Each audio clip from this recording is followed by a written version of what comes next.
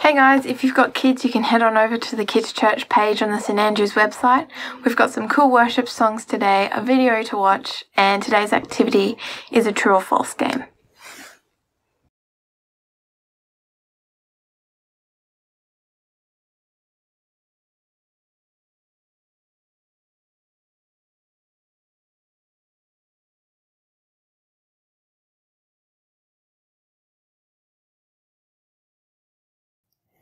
Acts 5 verses 1 to 11. Now a man named Ananias, together with his wife Sapphira, also sold a piece of property. With his wife's full knowledge, he kept back part of the money for himself, but brought the rest and put it at the apostles' feet. Then Peter said, Ananias, how is that Satan has so filled your heart that you have lied to the Holy Spirit and kept for yourself some of the money you received for the land? Didn't it belong to you before it was sold? And after it was sold, wasn't the money at your disposal? What made you think of doing such a thing? You have not lied just to human beings, but to God. When Ananias heard this, he fell down and died, and great fear seized all who heard what had happened. Then some young men came forward, wrapped up his body, and carried him out and buried him. About 3 hours later, his wife came in, not knowing what had happened. Peter asked her, Tell me, is this the price you and Ananias got for the land? Yes, she said, that is the price. Peter said to her, How could you conspire to test the Spirit of the Lord? Listen, the feet of the men who buried your husband are at the door, and they will carry you out also. At that moment she fell down at his feet and died. Then the young men came in, finding her dead, carried her out and buried her beside her husband. Great fear seized the whole church and all who heard about these events. This is the word of the Lord. Thanks be to God.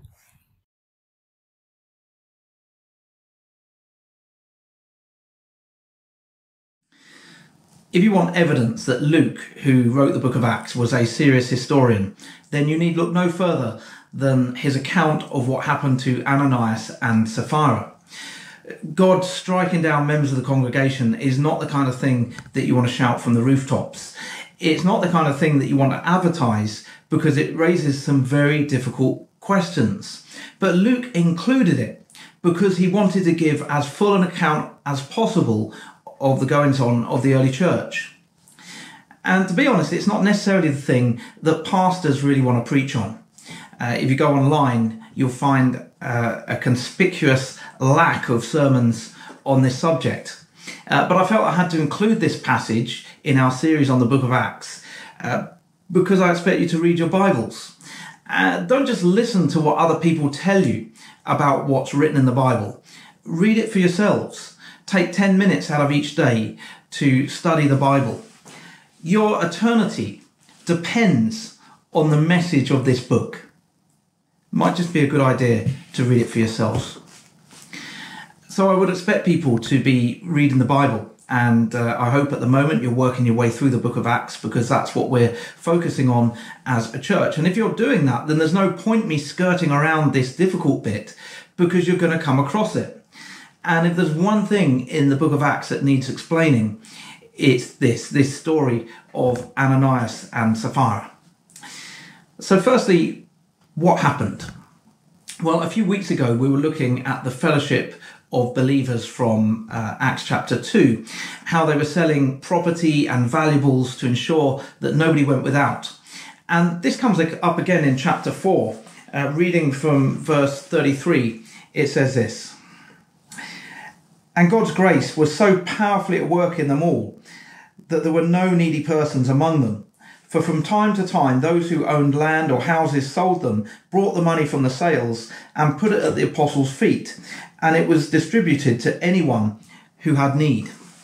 So this was a fairly common thing that was happening in the church, and Ananias and Sapphira, a married couple, decided to sell some land, but instead of giving the full amount that they made from the sale of this land to the church, they decided to keep some back for themselves. And actually, there was nothing wrong with that. No one was under any compulsion to sell their property, and once sold, they certainly weren't under any compulsion to give all of the proceeds to the church. Ananias and Sapphira didn't have to sell their property, and they didn't have to give the sum total to the church. What they did wrong is that they told the church that they were giving the full amount, and they may have even entered into a agreement, a contract, or a covenant to that effect, but then they decided to keep some of that money back. So basically they were lying, and we'll come to their motives in a bit. So there's this awkward moment. They're having some kind of church gathering, and Ananias comes forwards and he lays the money from the sale of his land at the apostles' feet, or at least some of the money.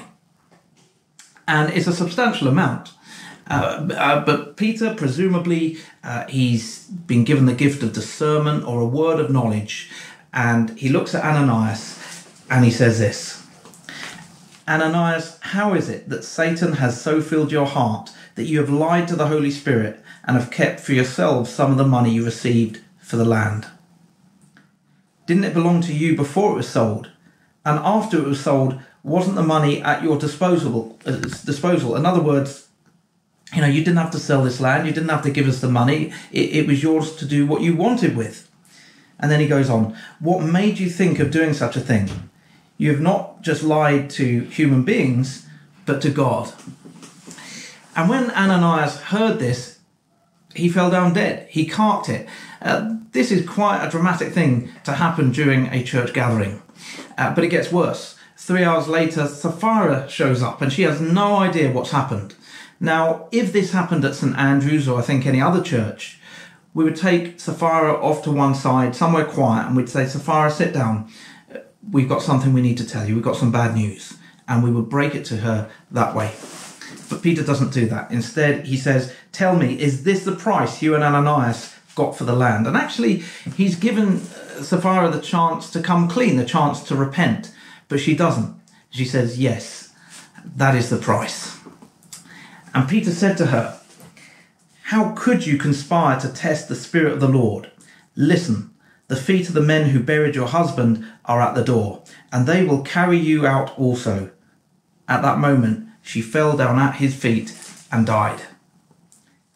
This is not easy, is it? A lot of people struggle with this, and I can understand why. There are people who refuse to believe that God would pass judgment in this way. It's even been suggested that Ananias and Sapphira both suffered from heart attacks, but that doesn't really fit with Luke's account. Luke clearly intends us to understand this as an act of divine judgment. So why did this happen? And this is where people often go astray with their inquiry. Time and time again, people ask, were Ananias and Sapphira truly saved? Were they really Christians? And I don't think this is the thing to focus on, but because it comes up so often, I just want to address it very briefly. If Ananias and Sapphira had truly given their lives to Jesus, I don't think they could have faced this kind of immediate judgment and condemnation. After all, Romans 8 verse 1 says, "Therefore there is now no condemnation for those who are in Christ Jesus." So I think we have to conclude that they were not in Christ Jesus. They were not true believers. So that begs the question, can someone be part of the church and not be saved? Well, only people who belong to Christ are part of the church, and they are all saved. That is the true church. But then you also have the institutional church. That's everything that in the eyes of the world somehow relates to Christianity. That is the institutional church. Not everyone that is somehow linked to the institutional church will be saved. Just because someone goes to church every week does not mean that they're on their way to heaven. Someone could be a pastor or a priest and be on their way to hell. That's why Jesus told the parable of the wheat and the weeds. Both are allowed to grow up together, but they both meet with a very different end.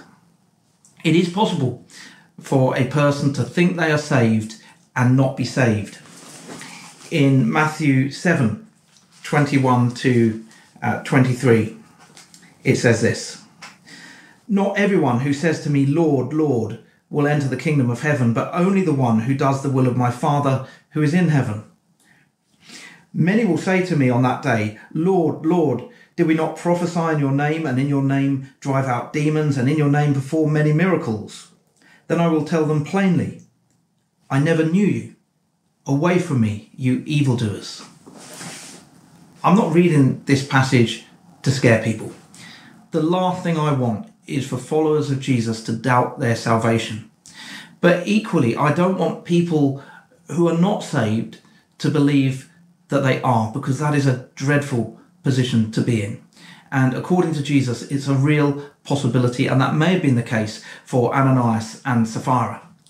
But the question of their salvation doesn't really help us to understand why this happened. God doesn't strike down every false believer concealed within the church, nor does he strike down those who are guilty of financial fraud or deception. In fact, there are only 3 people in the whole of the New Testament who are said to have been killed by God, and that is Ananias, Sapphira, and Herod Antipas, who was an evil despot. But it seems that God made an example of Ananias and Sapphira right at the beginning of the Spirit-filled church as a perpetual warning against deception. This sin was incredibly serious because falsehood ruins fellowship. Falsehood can bring down a church community. If the devil can't destroy the church by persecution, by force from without, he'll try to destroy the church by falsehood from within. And what we're reading about today is a strong warning about falsehood right at the beginning of the Spirit-filled church. And actually, there's a precedent for this. Shortly after Israel entered the Promised Land, they fought against the city of Jericho and the walls came tumbling down. We all know the story. And then they sent 3,000 warriors to fight against the city of Ai, but they were defeated. It was a disaster. The Israelites couldn't understand it. After all, wasn't God supposed to be with them? Wasn't God supposed to be fighting for them? How could this happen? And as it turned out, God had allowed them to be defeated because when they conquered the city of Jericho, someone had helped themselves to the plunder which they were under obligation not to touch. In Joshua 7 verse 11, God says this to his people: "Israel has sinned. They have violated my covenant, which I commanded them to keep. They have taken some of the devoted things. They have stolen. They have lied. They have put them with their own possessions." So then they go through this long process to find out who it is who has done this, and they discover the culprit, a man called Achan, who is duly stoned to death. And in verse 26, it says this: "Over Achan they heaped up a large pile of stones, which remains to this day. Therefore that place has been called the Valley of Achor, which means trouble, ever since." In other words, let that be a lesson to you. If you lie to God's people, and if you lie to God, there'll be trouble. Things won't go well for you. So when Israel entered the Promised Land, and when the new Spirit-filled church starts to take off, God gives a foreboding warning against deception, because God knows that this kind of dishonesty, this kind of falsehood has the potential to do tremendous harm to his people.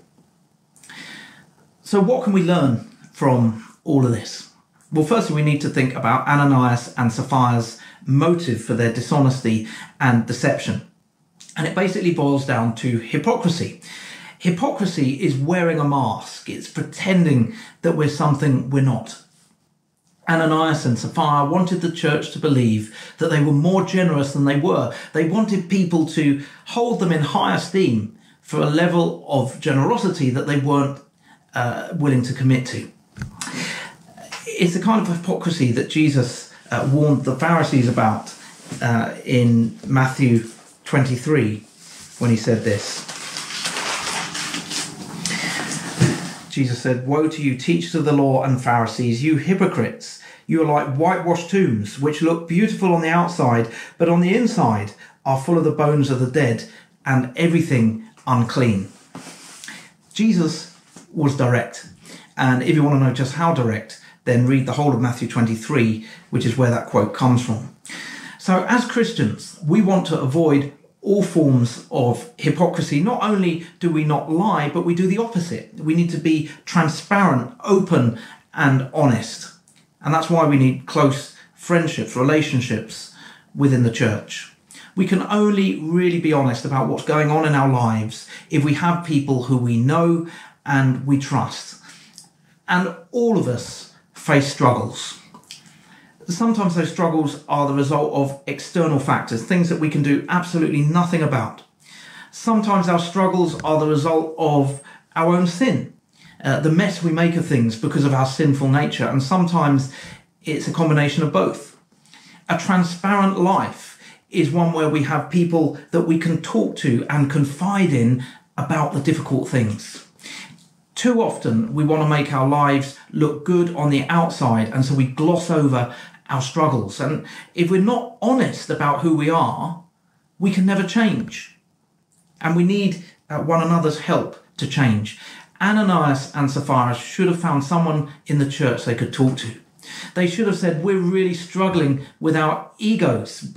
Being liked and respected is super important to us. In fact, we almost got to the point where we were willing to lie to convince people that we're more generous than we are. Will you pray for us? Once it's out in the open, it can be dealt with. The opposite of being a hypocrite is being sincere, genuine, transparent, and having integrity. We are called to live a transparent life before God and one another. And who are we trying to deceive anyway? Others? Ourselves? God? A deceptive person, a hypocrite, will be able to deceive other people some of the time, but more often than not, they'll think they're deceiving people, when in reality, the people who they think they've taken in are actually not convinced at all. I can see straight through it. I once was staying in a hostel in Rio. And when you stay in hostels, you meet all kinds of people from all over the world. And one evening there was a small group of us sat outside around a table chatting. And there was one particular man who was doing most of the talking. And not only was he incredibly self-promoting, but he was clearly lying. I can't even remember what he was talking about, but it was so obviously not true. And I'd recently left the Marines, so I wasn't really aware of that social convention which says that you've got to politely listen to this kind of nonsense and not challenge it. And I'm not recommending this approach, but I said, why are you lying to us? Do you really expect us to believe all this nonsense? Well, that was a bit of a conversation killer. But I realised from this that so many people go unchallenged, and so they think people believe their lies when in reality they don't. And normally they're making complete fools of themselves. They don't even realise it. Well, when Ananias lied in front of the church, Peter called him out straight away, and it was the right thing to do. Church discipline is important. Although the church often tends towards one of two extremes. Either the church is completely draconian and there's a real absence of grace, or, and I think this is more often the case, there's no kind of church discipline whatsoever, even in the case of very serious offences. Now, we'd be right to say that in Christ there is always forgiveness. But forgiveness can only follow repentance. How can a person be forgiven if they have no remorse and every intention of continuing with their wayward behaviour? It is impossible to turn to Christ. It is impossible to receive Christ without there being repentance. But sometimes we can deceive even ourselves. We're masters of self-deception. We can trivialise, excuse and gloss over the sin in our lives. We can imagine that we're in the right even when we're blatantly in the wrong. And this is why it's so important to confront sin, to confront falsehood where it exists within the church. But there are ways to do it, and we want to do it in a way that is tactful and loving and pastoral. In fact, Jesus gave us a model for this. In Matthew 18, Jesus says, If your brother or sister sins, go and point out their fault just between the two of you. If they listen to you, you've won them over. But if they will not listen, take one or two others along, so that every matter may be established by the testimony of 2 or 3 witnesses. If they still refuse to listen, tell it to the church. And if they refuse to listen even to the church, treat them as you would a pagan or a tax collector. Now, I think we should remember how Jesus treated pagans and tax collectors and sinners. He loved them. He reached out to them. He had great compassion for them. He wanted the best for them. But he recognized that they were sinners in need of salvation. And I think if someone gets to the point where they're prepared to effectively battle the whole church, then we need to recognize that they are people who need to be saved. They are people who have not given their lives to Christ. Now, admittedly, when it comes to Jesus's model of how to deal with these things, Peter jumped straight to stage 3. But that was because Ananias lied in a very public way. He was bringing his money and laying it at the apostles' feet in front of the church. Peter had to deal with it there and then. You know, there may be times when we manage to thoroughly deceive ourselves and others, but we cannot deceive God, not even for a second. God sees not just our actions, but our heart, our motivation, and our conscience. If we try to deceive the church, if we're presenting ourselves as one thing, but really we're another, ultimately, we're not lying just to the church, but to God. And God will see straight through it every time. So there are 2 main things that we learn from this passage. Firstly, we want to be the opposite of deceptive. We want to be people of integrity, and that means identifying and challenging our own hypocrisy. Secondly, we understand that dishonesty and hypocrisy in the church should not go unchallenged, because falsehood ruins fellowship. The story of Ananias and Sapphira is a perpetual reminder that attempting to deceive the church, attempting to deceive God, is a dangerous, harmful, and foolish thing to do. Let's pray. Heavenly Father, we pray that we can be very honest with ourselves and with others and with you. Help us to recognize the sin and falsehood in our lives, and help us to be willing to change.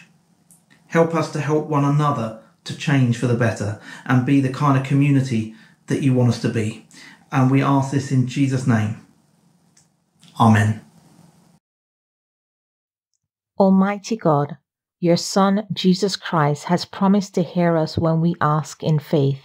Receive the prayers we offer. We pray for the many nations of the world, especially as we grapple with the COVID-19 pandemic. Guide with your wisdom and power the leaders of the nations, so that everyone may live in peace and mutual trust, sharing with justice the resources of the earth. Give the people of this land a spirit of unselfishness, compassion, and fairness in public and private life. Father, hear our prayer. Through Jesus Christ our Lord. We pray for the worldwide church, especially as it strives to cope with fresh practical ways in which to worship and minister in the present health climate. Send out the light and truth of your gospel and bring people everywhere to know and love you. Enable those who minister among us to commend your truth by their example and teaching.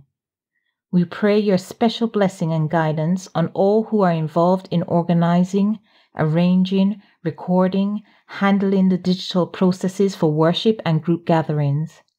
We bring before you those who will be gathering for baptism of Ruby today, and we pray that it will be a memorial event, blessing all the family and friends. We also pray especially for Reverend Charlie, Reverend Erica, our Bishop John, and Archbishop Philip and their families. May we gladly receive and obey your word. Father, hear our prayer. Through Jesus Christ our Lord. We pray for those in need. We give thanks for the great numbers of essential workers. the many behind-the-scene workers, their families who cope with them and support them. We commend to your loving care, merciful God, all who are in sorrow, sickness, discouragement, or any other trouble. Give them patience and a firm trust in your goodness and provision. Help those who care for them and bring us all into the joy of your life-saving grace. We remember before you those who have died suddenly and unprepared. Hear us, Father, through Jesus Christ our Lord, who lives and reigns with you in the unity of the Holy Spirit, one God, now and forever. Amen.